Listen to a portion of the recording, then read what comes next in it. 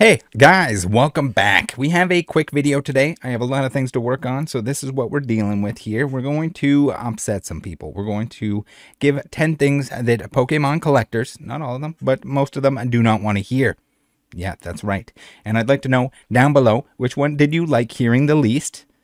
And did I miss any? Are there any that I should have included in this list? No, they are not in order. If you'd like to put them in order, in your particular order, you can do that too. We're not doing that. That is not what we're doing today. We got to get into it. Number 1. First up, we have the vintage versus modern debate. And regardless of what side you're on of that debate, it's dumb. It's a dumb debate. It doesn't need to happen. It's stupid. It's why are you doing it? Some people will claim that you can't invest or have a modern collection that appreciates in value. Too much is printed, too easy to grade, too many graded, pop reports, pumping to the max. Others will say that all the money that could be made in vintage already has been, that it's gate kept. The people that already got it, they bought it all. It's not available anymore. It's not going anywhere. It's all people selling to each other. That the old cards are boring in comparison. What the hell? Maybe I'm the best person to talk about this because I collect both. Modern is heavily printed, but you have to take into consideration that chase cards have never been this hard to pull. Sets have never been this hard to complete. There's an interest in it that people will come back to eventually. One would think, as long as Pokemon's around, people are going to be like, oh, remember the pandemic? Remember when we came back? Modern will be a vintage eventually, regardless of where you want to make that cutoff. Vintage, well, it might seem boring with no background art, lack of lazy chase stuff, not needing to open 3,711 packs to get my Moonbryon. It all plays an important role and is part of the history of Pokemon cards. There are many ways that you can appreciate Pokemon cards, many ways to accumulate a value, make money, grow your collection, whatever your goal is. Arguments about your way of doing it being better than others is essentially a waste of time. If you spend time learning about your interests, whatever part of the Pokemon card collecting you would like to do, and make smart purchasing decisions based on that, you spend enough time in the hobby, you're gonna be just fine. Number 2. Not everything will go up in price, and some things will even retrace. I know, mind-blowing. This is a tough lesson for a lot of people, and will be again in the future. Reprints, as some like to call the R word, other times referred to as the hard R, are a real thing. Anyone who claims they can predict reprints are lying. Sometimes they don't make sense whatsoever. We had Ultra Prism, which got a reprint right before going out of standard. It might have even been like the same month. It was very close. It didn't make any sense. So if you're a stonk dog creator that is forecasting them, you're in for a bad time. Same if you're banking on that stonk dog telling you how to stonk dog. Stuff that spikes in price hard, you stop chasing the FOMO. You got to take a step back. Steep curve, usually best to swerve.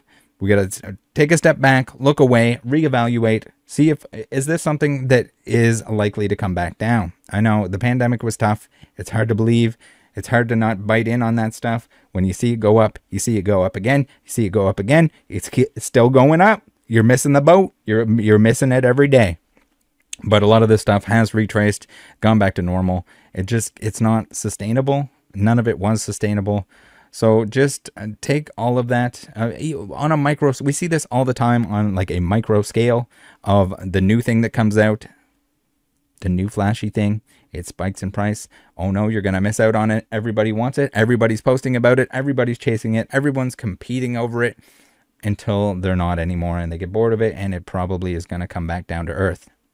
There are exceptions, but more likely than not, once interest dwindles on it, there are a lot of things to be interested in, new and old. Careful. Number 3, for the most part, predicting or trying to determine which set is a better investment, which one should you buy more of, is a waste of time. Just because a set is not popular on release doesn't mean that it won't outperform others in terms of sealed product, that the singles inside it, all of a sudden they become more desirable. Again, it's a lot of predict the future stuff that no one can do. I can't do it. No one can do it. You can't do it. No one can do it 100% of the time. Again, you can make some educated guesses, but that's it. That's all.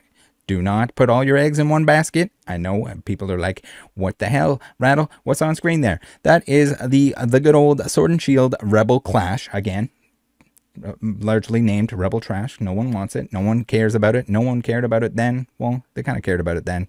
But why is the Elite Trainer box so damn pricey? Well, that is because no one wanted it. Because no one wanted it, there was still excess. They didn't see that there was a need to reprint it. That lack of reprints is now why Rebel Clash ETBs are expensive. Is that wild? Is that wild to anyone? Remember, do not sink too much time and effort into trying to predict these things because no one can. You can't. I can't. We've had other examples like Evolutions where too much was printed. We hear it all the time. Oh my God, that'll never go up. That is printed to oblivion. Yes, it can be printed to oblivion. And even though Evolutions was printed to oblivion, it was in every product to the point that everyone was like, why the hell am I still getting Evolutions packs in all of my mixed pack products? People were upset about it. People did not want it. It was too much of it. People were excited about it on release. It just was there. It was there and there and there, and it was there some more. Same thing with Shining Fates. When it's still available, people don't want it. People want what they don't want. People want what they don't want what they don't want. People want what they can't have. People want what they can't have. So Evolutions being that example, it became harder to find. We had new interest in, no one would have predicted. No one could have predicted. They were like $80 booster boxes. Anyone could have bought as many as they wanted. They could have lined their pockets. If anyone could have, again, the predict the future thing, which cannot be done. Don't do it. Don't even try. Don't even try to do not, other than like a general set of rules, a general set of thoughts, a general feeling on some stuff. Do not bank on being able to predict the future, because no one at that point, no one was like, oh, you guys are stupid. I'm going to buy all these Evolutions box for $80 a piece because the pandemic's going to happen. People are going to want base set. All these people are going to get back into the hobby because they're going to be bored at home. They're going to want to jump in on the craze. Base set's going to be too expensive. So they're going to want to open Evolutions. No one did that. No one was counting on that. I'm sure there's lots of people that held on to boxes, but no one was able to. No one could have predicted that the box would spike in price the way that it did. Again, most people that were around since Evolutions came out were very sick of it. They didn't want to see it anymore. Get it out of my face. Or, don't worry, we got some doozies coming for the end here if you haven't been upset yet. Now, I've said this a billion times, but time in Pokemon and learning about what you're buying is much more valuable than asking someone what you should buy, getting a stonk dog advice, etc. If you don't want to commit to learning it, just invest your money elsewhere. There are a lot of ways to spend that time making more money doing something else. Investing in something that you enjoy, maybe something that requires less effort, at least not effort learning something that you don't want to learn. If you don't want to learn it, then don't learn it. If you don't, you got to spend a lot of time learning. And I know everyone thinks the shortcut is to pay somebody else to make those decisions for you. They can't predict the future. Warning, heads up. I know people do not want to hear this. They can't predict the future. You can't predict the future. Even if you spend time learning Pokemon, you will never be able to 100% predict the future, but you can at least know what you're doing to some extent to make sure that you're not getting absolutely hosed on things. No, it does not guarantee you're going to make money. No, it doesn't guarantee you're going to make a lot of money. It usually guarantees that you're not going to make that much money. It's Pokemon. If it was easy to just stonk dog 69 it and people could just flip it and dip it, I mean, it was in the pandemic. Welcome to hard mode. Hard mode activated. It's not that anymore. It's never been that. It's not that anymore. It's usually not that. Number 5. Buying something when everyone is after it is almost always a bad idea, especially when it is more than what it was from retail or the initial way of acquiring it in regards to the modern stuff. Almost everything is less expensive at its least expensive when it is a generation or two old. We go back, we look at Sun and Moon, we look at early Sword and Shield at this point in time, we look at a lot of the other stuff, even the alt arts are kind of retracing at this point. Again, it's not the new flashy thing. It's not what everyone's after. Sets and products get reprinted. If you're doing modern, you have to realize this. You have to know this going in. You got promos can be re-released. We had the Futsal Pikachu, I guess the biggest offender of this, which was released in a different way. We had, even if we want to go Felt Hat Pika, it was re-released. Could it be again? Definitely possible. Very possible. The Pokemon Company has done it before.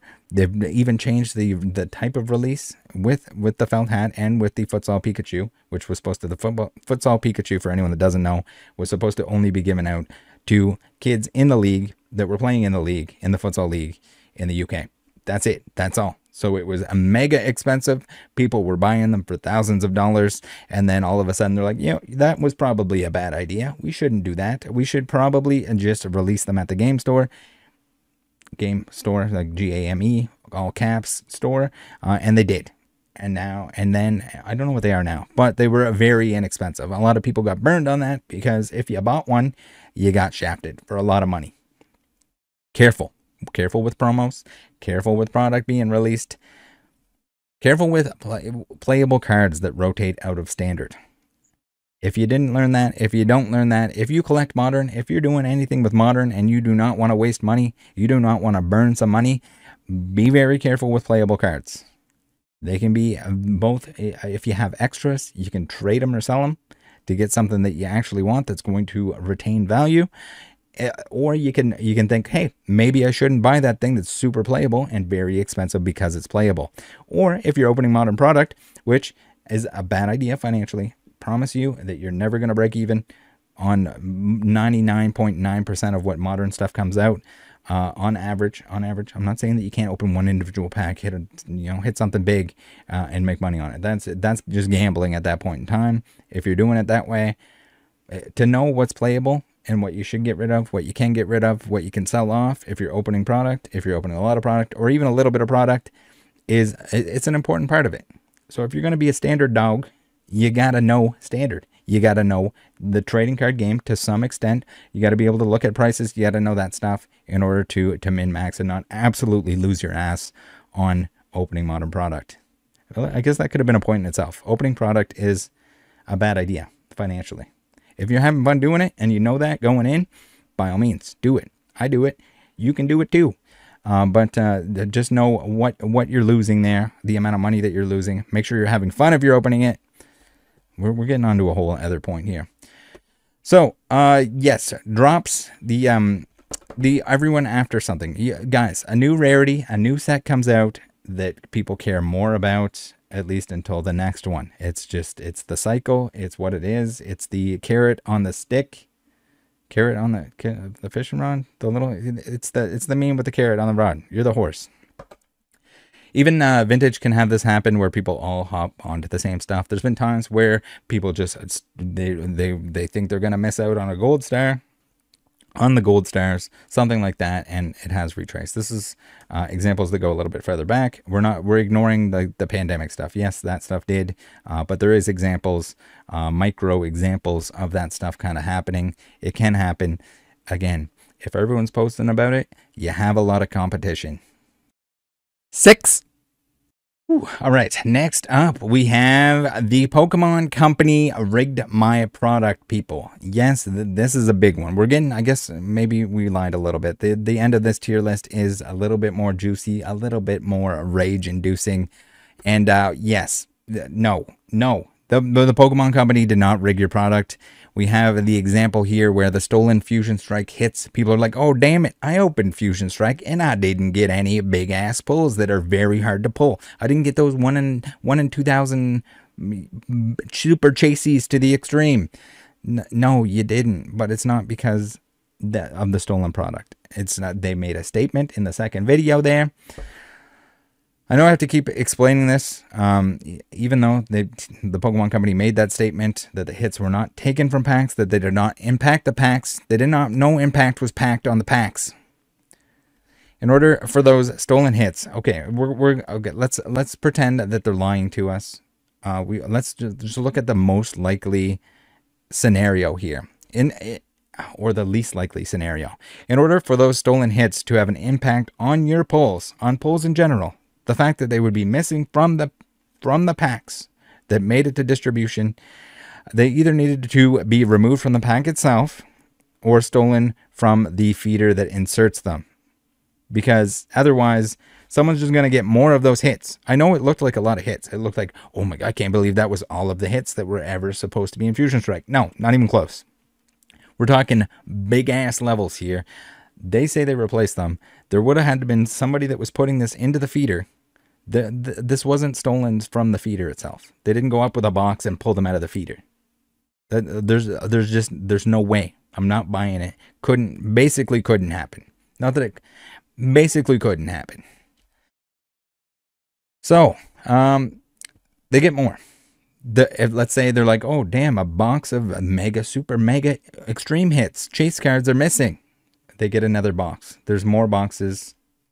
Even if they ran low on them, they would be like, okay, this stack of super mega hits, we need more of these. We need to print more. And then they would put them in the feeder the same way that they do. Now, that goes without saying. They can and have made mistakes with seeding this stuff. Absolutely can happen, has happened. We've seen it before with certain packs that always have a hit, certain packs that suck. Probably harder to notice the certain packs that suck because you'd have to open like just a ridiculous sample size. No, little Timmy that opened a booster box and got a crappy booster box, that doesn't count. Little Timmy that opened 3 packs, yes, you bought it for little Timmy and his Christmas was ruined. Actually, well, when did Fusion Strike come out? Maybe before yeah, I think it was a couple years ago. Man, time flies when you're having fun. They get more, stick them in.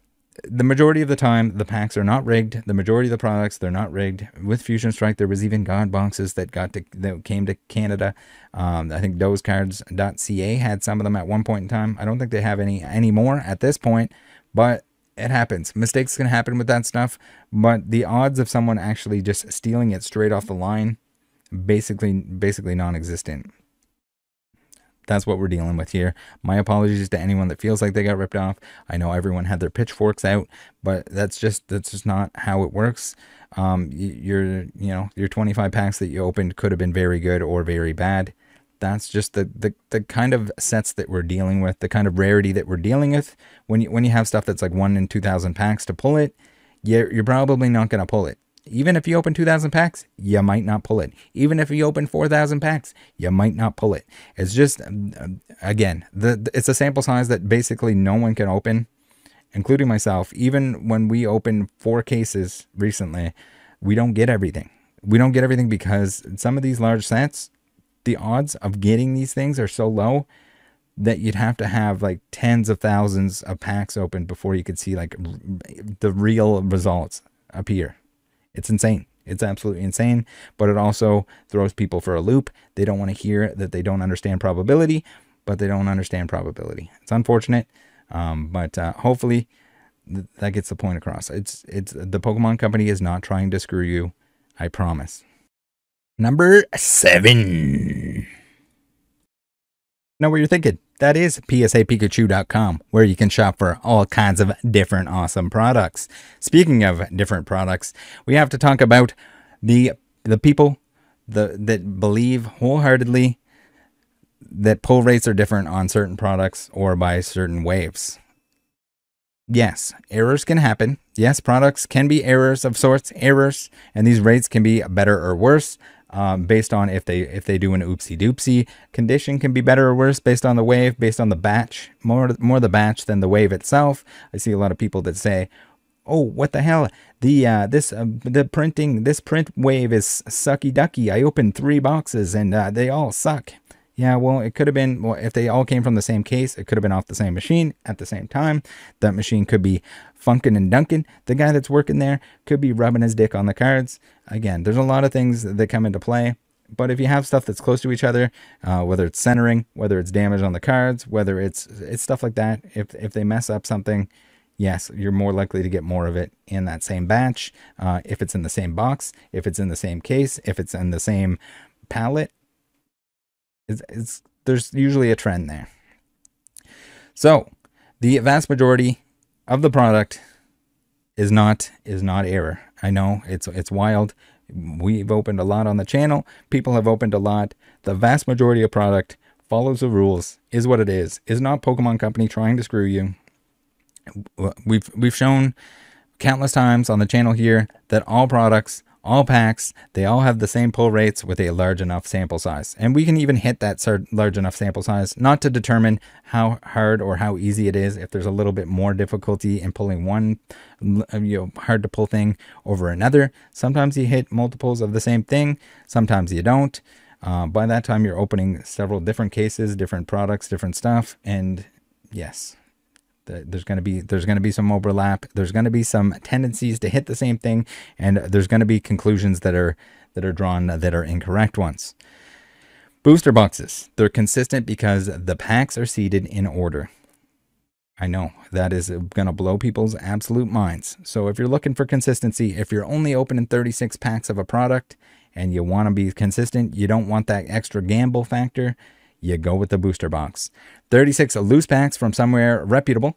It's got to be from somewhere. I'm not talking you get it resealed from some whatnot G-Baller 69. I'm talking you buy it from somewhere reputable, whether it's big box that doesn't put stuff back on the shelves, whether it's your favorite game store who has no reason to sabotage your modern product. They really don't.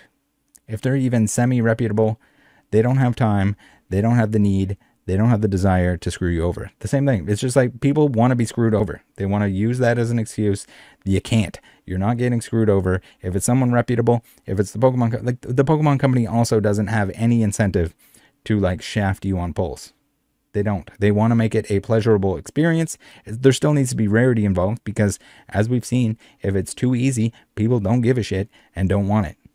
They want what they can't have, but they also, you know, it has to be a somewhat reasonable experience, which is why I'm kind of surprised that Elite Trainer boxes haven't at least guaranteed something.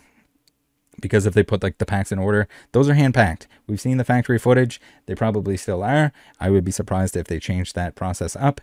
We've seen it was on the Millennium website where they were like hand packing the ETB. So if they're just grabbing packs, it might as well be loose packs at that point. Pretty much. So if you open 36 packs, you might get a result that looks like a booster box, but you might not. You might get less or more. Let's say on average, whatever set you're looking at, there's 11 hits. There's 11 hits per booster box.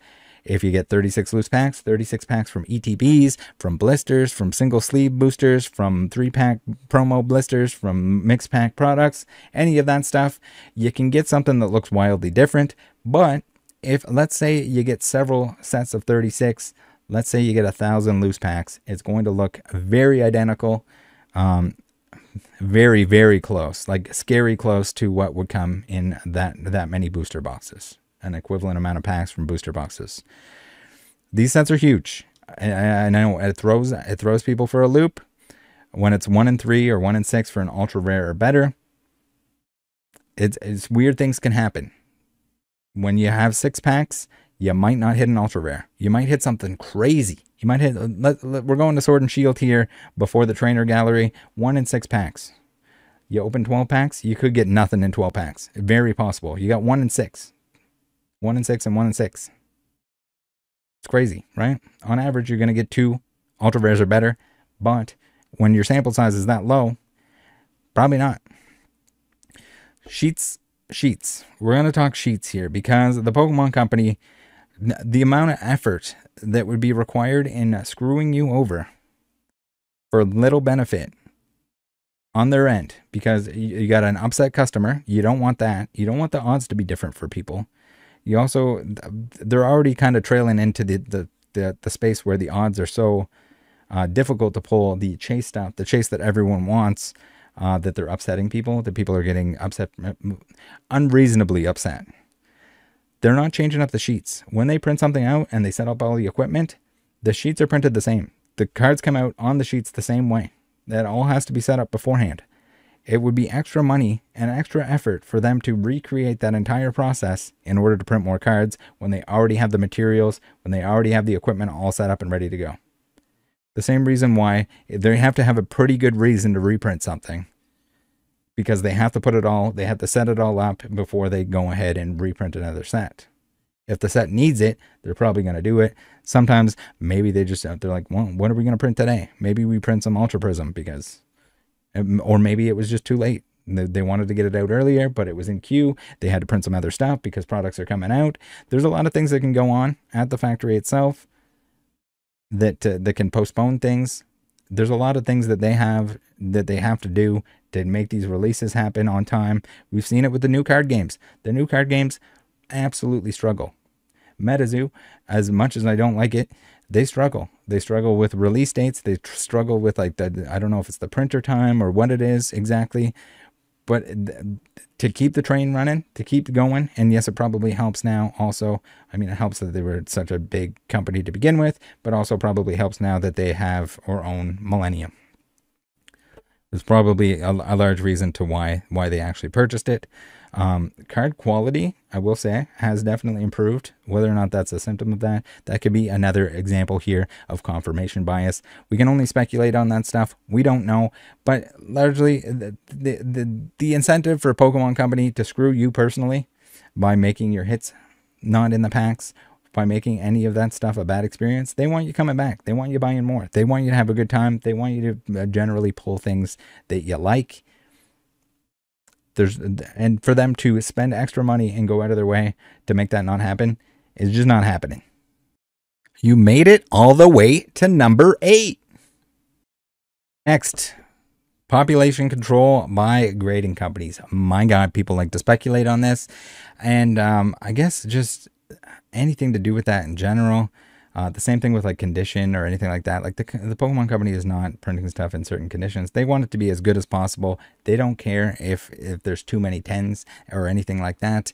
But population control by the grading companies, conspiracies about the grading companies in general, I think are more likely, more often, just somebody's confirmation bias. Once again, and it has more to do with the fact that there's incompetence at these grading companies with their minimum wage, slightly above minimum wage, slightly less than $1 more than McDonald's employees starting out that are grading their cards, that aren't spending very much time doing it. All of that is going to play a very, very big factor here. Maybe we could argue it's a thing with really big cards, expensive cards, where the special attention is paid to those. Maybe they don't want to put out too many that are, there's going to be an extra spotlight on a lot of that stuff. So maybe they're more careful with some of that. Maybe the head grader that they all like to brag about is really putting some time and effort into that.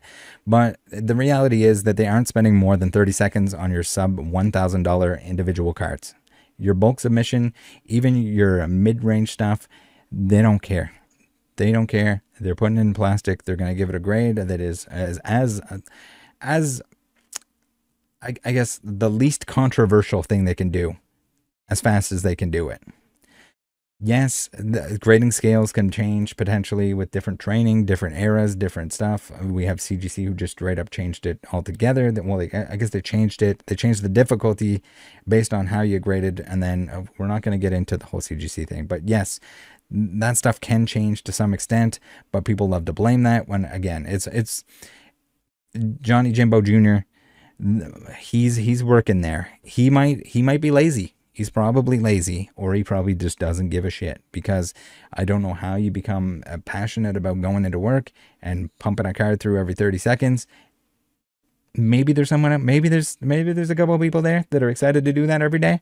But I kind of doubt it. They probably have to do a certain amount of cards, so they have to do it as fast as possible.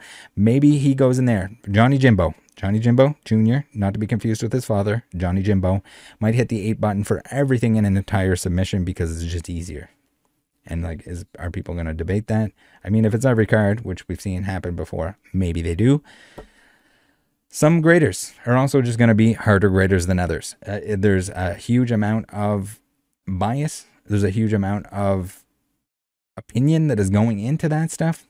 And you're not going to get the same person doing it every time. It's not going to, even if it's the same person, maybe they're having a good day.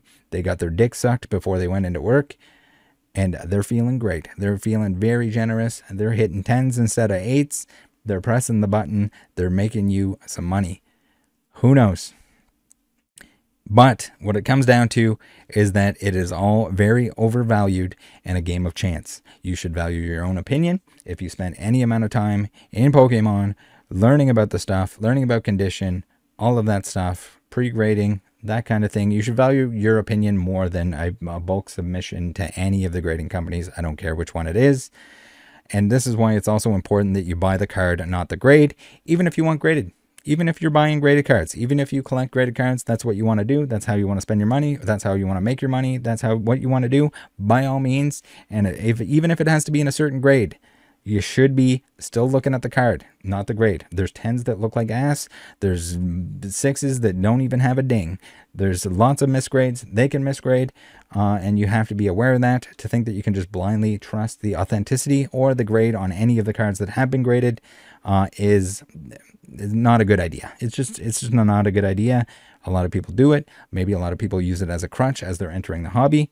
And still, they're probably better off. You also need to know whether or not it's a fake slab. Fake slabs are a thing. My apologies. You can't just blindly trust that it's in a slab. It's got to be real. The end. 9. The second to last point here. Yeah, we're talking scalpers. People fucking hate scalpers. They want to blame the scalpers. People want someone to blame. Please give us someone to blame, for the love of God. But I'm here to tell you that scalpers are way less of an issue than people want them to be and always were. I don't care when it was, always were. Not that big of a deal, not that big of an issue.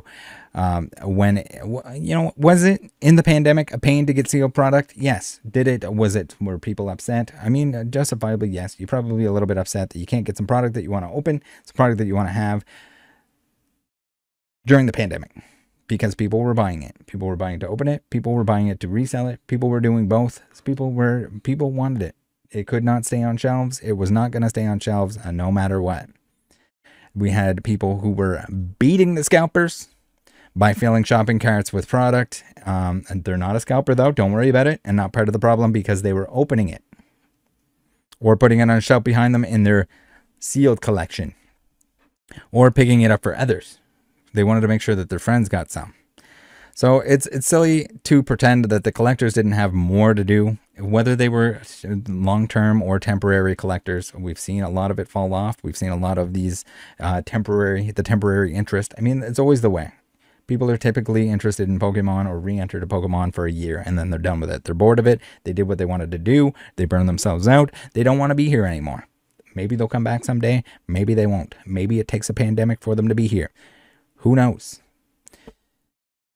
So it's silly to pretend that the collectors didn't have more to do with product shortage than flippers. And by collectors, I mean, any collectors, temporary or not.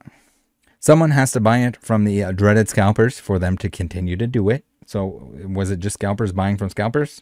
Isn't that a good thing? Because the scalpers burn themselves. They end up with the product and they can't sell it because they're selling it to other scalpers, but then they run out of scalpers to sell it to. It's scalper hot potato. As I mentioned back then, back in the hype of hypes, all of it was temporary. It was all a temporary issue that would be either solved by Pokemon printing more or when interest in the stuff dwindled. Where are the people that wanted this product now? A lot of that stuff got very reprinted. Your Vivid Voltage, prime example. Where are all the Vivid Voltage people that wanted to open Vivid Voltage?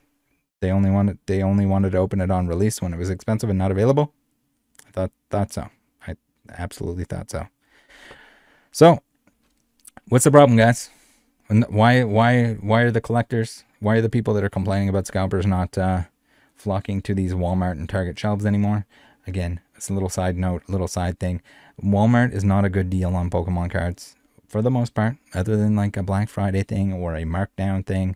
Same with Target. They're not a good deal. Usually, most of the time, unless something weird comes out that is not available anymore, you're almost always better off buying from a game store. Buy from a game store whenever you can. If there's some kind of crazy deal at Walmart or Target, I can't really blame you. Do what you got to do. But at the same time, we're not going to pretend here that shopping at Walmart or Target is a good idea. It's meant for the people that either want to impulse buy, that are too lazy to order something or go to a game store instead, and don't care that they're spending extra money on it, essentially. Or little Timmy throws it in the cart and his mom pays for it. And it doesn't know or realize that, hey, $8 booster packs are probably not a good thing. You made it all the way to 10? What the hell is wrong with you? The last and maybe the absolute best point I have here, the most rage-inducing, maybe the thing that people didn't realize or will realize, is the fact that a large portion of current Pokemon card collectors missed the craziness that was the pandemic. I said it. I'm sorry. My apologies, guys, but I think that's exactly the nail on the head. Even though they all let on that they can't wait for things to go back to normal, they miss that rush of finding something that others didn't have. They miss the prices on the thing that they grabbed off a Walmart shelf going up overnight. Where are they? Where are the people that are excited the booster boxes are affordable and available on release? And if you don't buy it right on release, it's still the price. It's still the same price. Still available. What the hell is going on here? Isn't that what everyone was wishing for? Isn't it? And not to mention that, not just that sign, but also we see the traces that remain of the hard to acquire stonk dog stuff are popping off. All we got to do is take a look over at the felt hat Pika. When you have something that even resembles the pandemic, something that you can't quite get, everyone has to have it. Everyone wants to buy it. Everyone can't miss out on it. We got the items from the event itself. Everyone needs those. But no one's complaining about any of the actual set releases, anything like that. Crazy. It's crazy, guys. Take care. Join the Discord. See you next time.